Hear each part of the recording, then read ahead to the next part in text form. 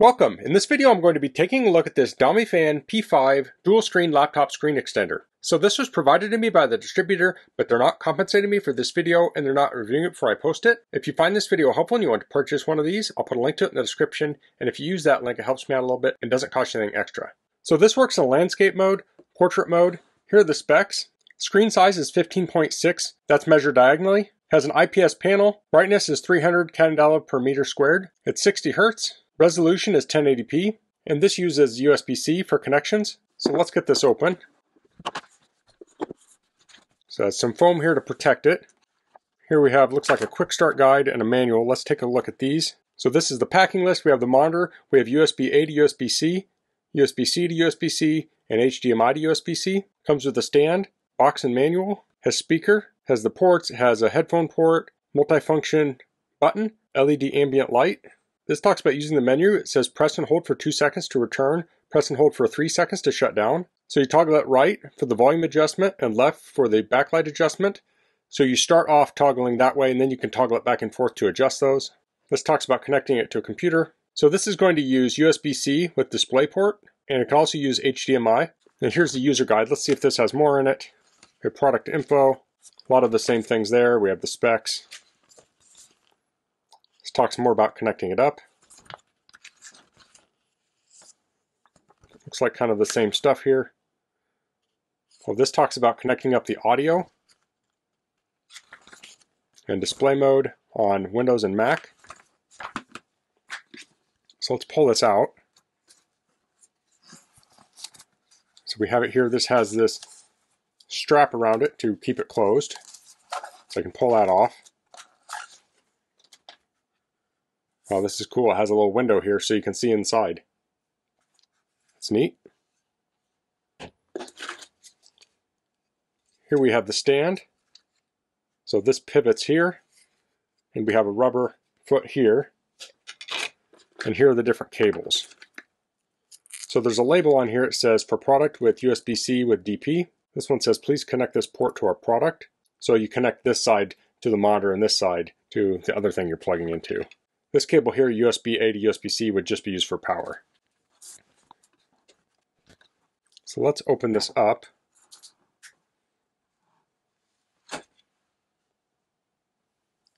Pull this off here. So the stand is going to slide in here. It's going to clip in. Let's see if that comes out. Yep. And that can rotate and then bend open. So that will fit like that. So I'll bend this open. Now this is going to expand, so this will flip out here, and this will go around your laptop screen. So it looks like this will also come apart. So we can take that out, and this can stand on its own. And then we can also tilt this up if we want portrait mode. So that makes her a very small monitor. I like how easy that is to detach. So I'll put that back together. And I'm going to come around the back here, and let's get some cables. So let's connect this up to the USB-C with DP here. And this is where we have the headphones and the power. So this will press in. Might be hard to see, this toggle switch, and then this can toggle back and forth. So now that I have that hooked up, I'll open it back up. And I'll get my laptop here. So this is a MacBook Pro with the M4 processor. So I'm going to pull that out on the left side. I'll put this on the left side of the screen and let it kind of clamp on the right. And then I'll put this side down. There we go. I'll turn my light off here so we don't have the glare. So there's some film on this. I'll take that off. And now I'll plug this into the USB-C of the laptop. Okay, so that's plugged in. I'll power it on. Okay, I had to do some fiddling there. I plugged it into C3. I needed to plug it into C1 or C2. Now you can see we have both monitors up. So on my Mac here, I can drag between the two, and you can see when I put it in the middle, it cuts off. So let's look at some of the settings on the Mac. Now Windows will have some similar settings. So if I go here to arrange, I can see my two monitors. So this is my laptop monitor. This is the external monitor. So I can drag this around if it's on a different side. It defaulted to the right side, and that's where I want it, so I'll leave it there. Now we can select these two monitors so we can have built-in display, or I can select P5. And if I click on that, it will let me change the settings on it. So I can change the resolution here. It defaults to 1080p, but I could change that to a lower resolution if I wanted. I can also change things like the color profile, refresh rate, and here's the rotation. So if I had this in portrait mode, I could change that here. So right now, each screen is its own space.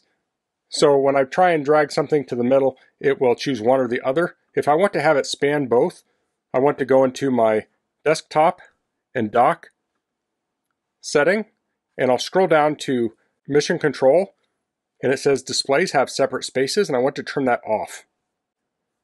So now I can put this in the middle and it will stay in the middle. That did not save. Let me look at this. I may need to log out and log back in for that to take effect. Let me try that. Yes, and it says requires logout. I should have read that more clearly. So I'm going to log out and I'll log back in.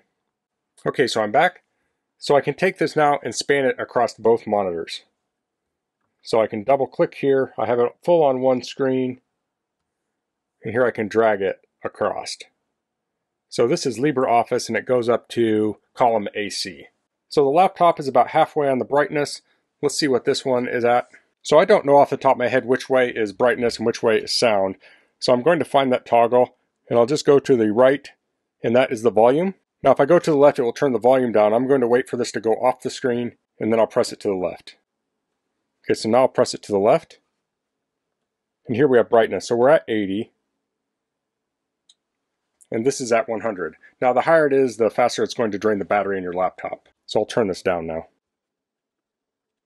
Let's look at some of the menu settings. So I'll press in on this. We have settings in the bottom right here. And these are settings like you'd find on any monitor. We have brightness, contrast, backlight, color temp, on-screen display, aspect ratio, power, auto power down, HDR mode, blue light, volume, mute. So this is the same as any monitor in that aspect. Let's take a look at getting sound. So I'll go back into my system settings. I'll go to my sound setting and I'm at sound output. It may not be easy to see on this video, but that's why I'm telling you what I'm doing here. So on output, I have a number of different options. One says P5 display port. So if I click that, it's going to send the audio here. So I'll try and play something through that. So here I have a train and the audio is going through here. Now the audio on here is not as loud as on my laptop. So depending on what you're doing, you may or may want to use the monitor speakers, but they are there if you want them. So I don't know if that's loud enough to even come through here, but let's just throw the video up there in full screen. So here we can see the video. And that's a 1080p display, so that looks really nice and sharp. Let's try this in portrait mode. So I'm going to pull this off. I'll turn this down. I want to get it straight. And I'll set it up like this. Now the way I have the cord on here, it's facing up, so I'll actually undo that and tilt it down.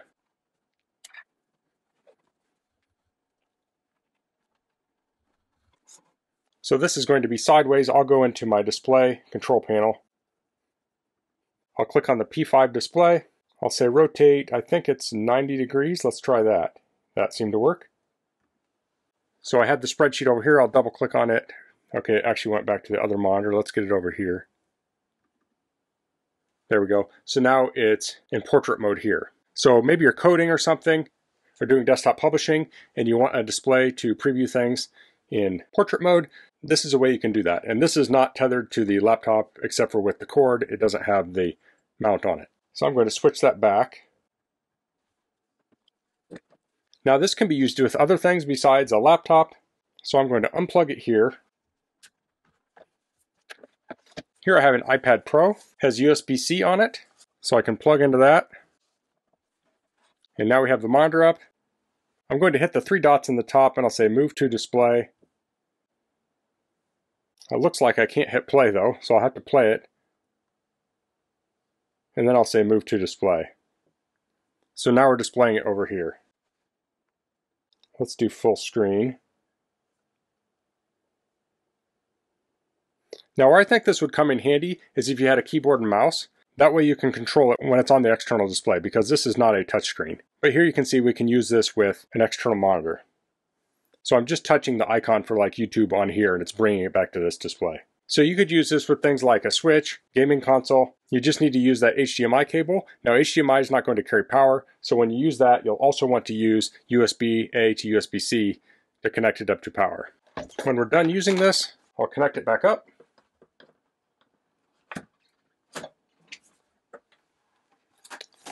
I can fold it closed, unplug the cable. That will fold down.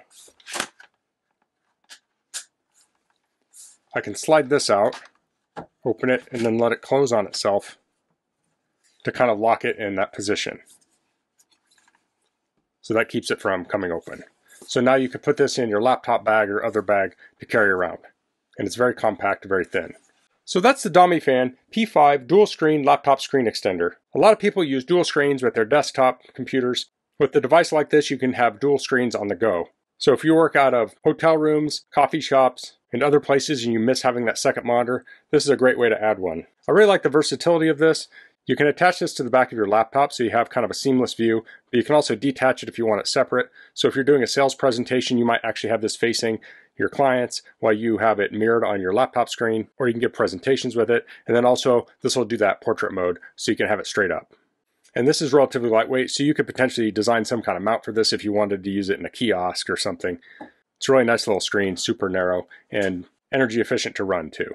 So that's all I'm going to cover in this video. If you have any questions, please leave them in the comments. If you liked this video, please click like. If you haven't subscribed to my channel, I'd appreciate it if you could do that. And thanks for watching. Until next time, goodbye.